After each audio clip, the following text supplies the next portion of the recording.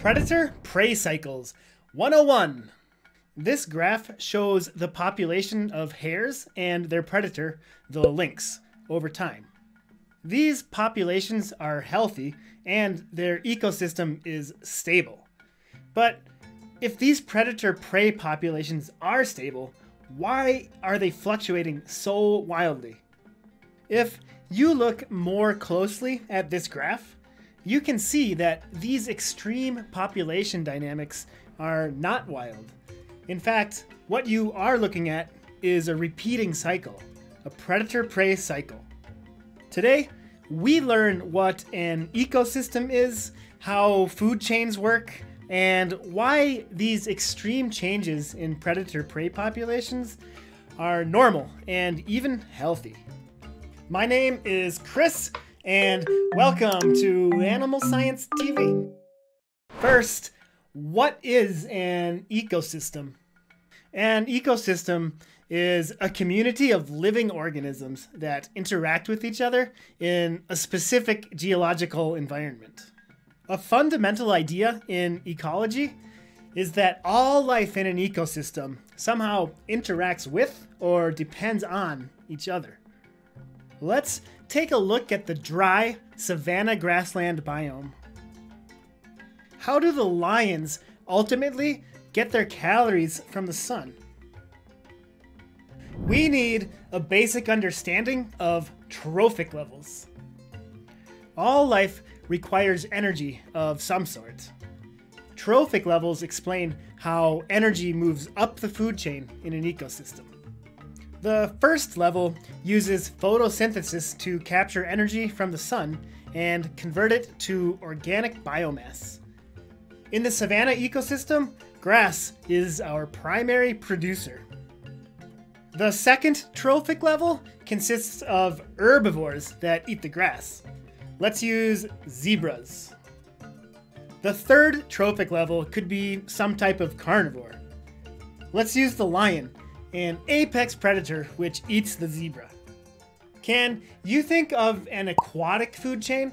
It could start with algae or phytoplankton as trophic level 1. Population dynamics. How do populations change over time? For a predator-prey cycle example, let's use zebras as prey and lions as predators.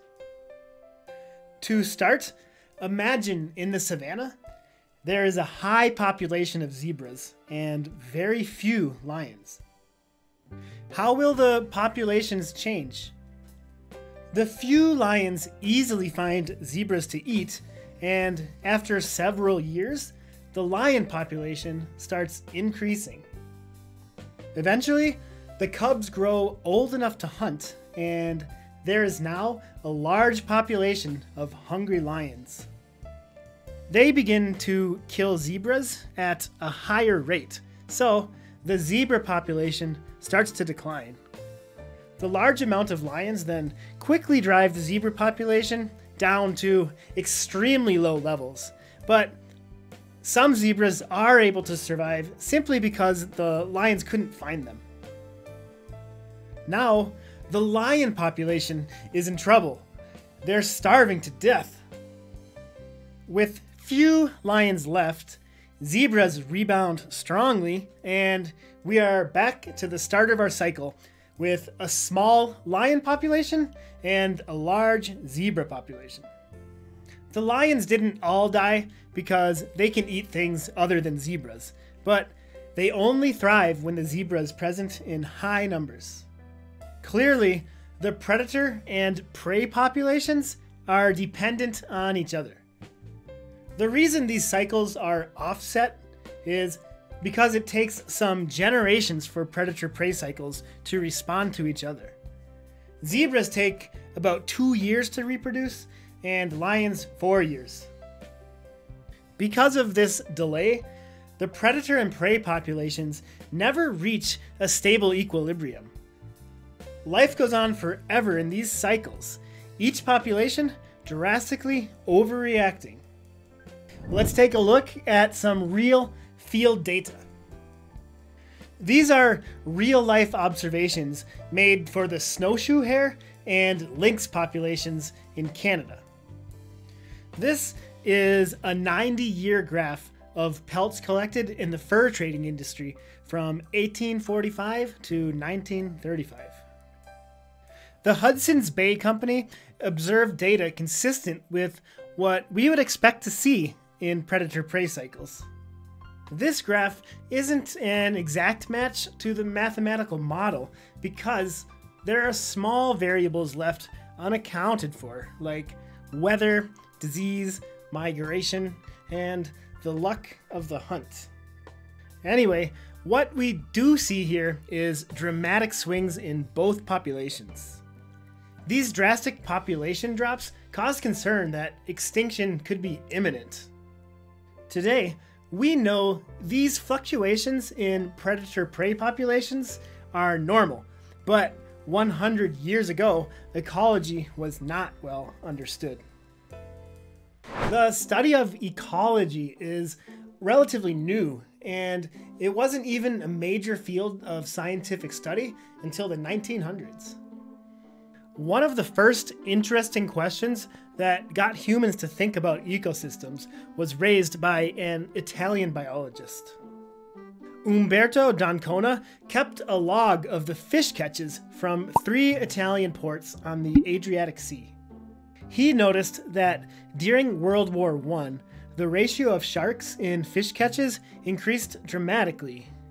It wasn't safe during wartime, and many fishing boats were refitted to join the Navy.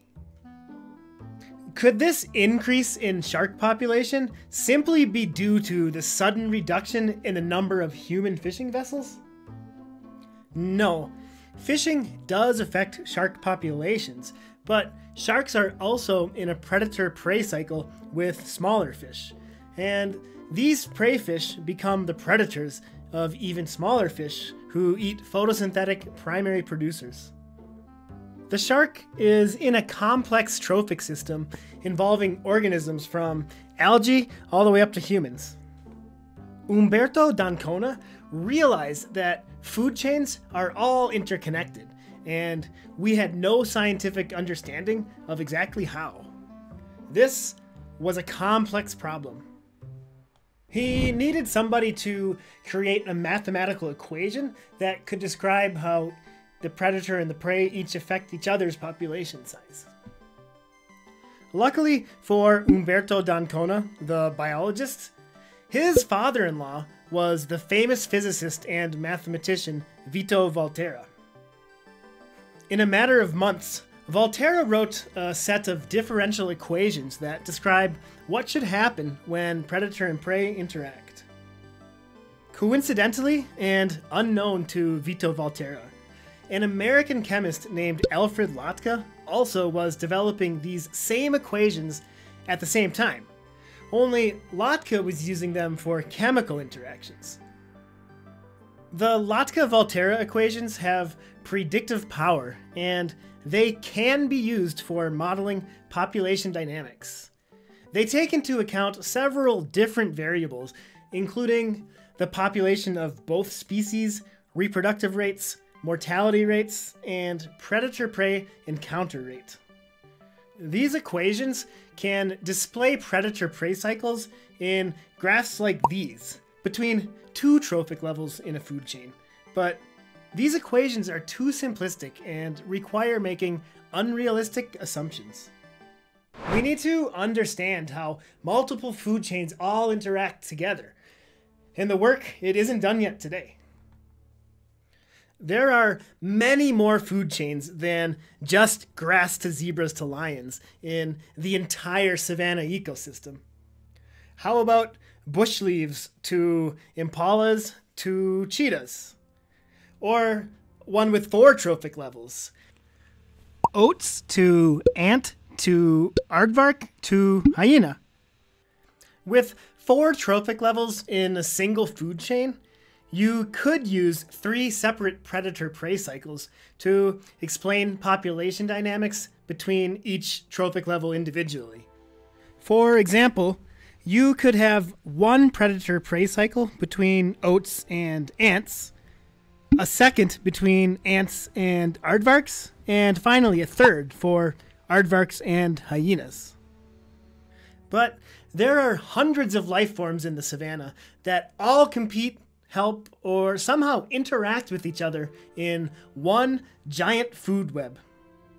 The Lotka-Volterra equations break down and don't work in complex food webs. The complexity of the food web does, however, help preserve species like our zebra. Whenever the zebra population is dangerously low, lions will learn to hunt something else that they bump into more frequently.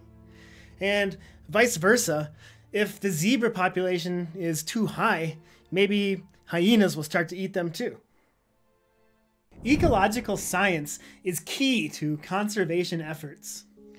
All life needs energy, and predator-prey interactions are the primary mover of energy through the food chains. Scientists need to stop humanity from destroying entire ecosystems because, ultimately, we are at the top of the global food chain.